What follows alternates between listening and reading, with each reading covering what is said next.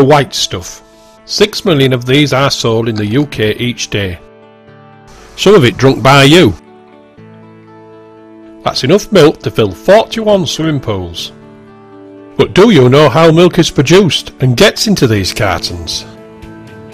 This food story shows the Eat Well harvest of milk. Milk belongs to the Dairy and Alternatives Eat Well Guide food group and includes fresh milk, cream, cheese, yoghurt and fromage foie. Milk and dairy products are a good source of protein and vitamins. They are also an important source of calcium, which helps to keep your bones strong. Milk has also proven to be a great rehydrating drink for athletes, better than other sports aid drinks sold for this. Milk usually comes from cows. Cows which produce milk are usually black and white and called dairy cows. Milk can also come from sheep and goats in this country.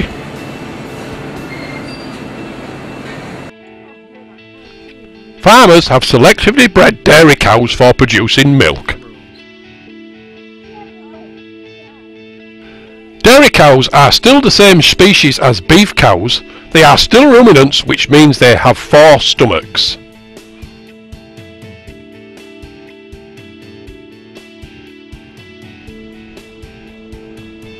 But instead of meat, they have been selected for producing milk. They have much bigger udders than beef cows and produce more milk per day than beef cows. Up to 60 litres per day compared to a beef cow's 15 litres. Dairy cows can still be used for meat, they just don't produce as much on each animal or grow to slaughter weight as quickly, so are less profitable for a farmer to keep for meat. The other difference between a dairy cow herd and a beef cow herd is that dairy cows don't tend to calve all at the same time of year. To even out the flow of milk produced by a dairy farm and available for you in the shops,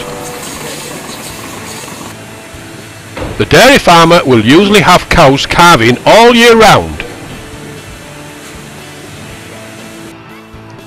So let's follow a dairy cow's day.